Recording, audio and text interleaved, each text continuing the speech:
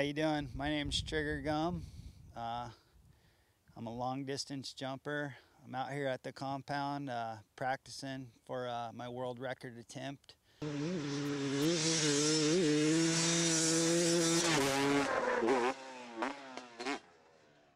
you overshoot this one, your wheels are blowing out and you're gonna take a good one on the chin, maybe even die.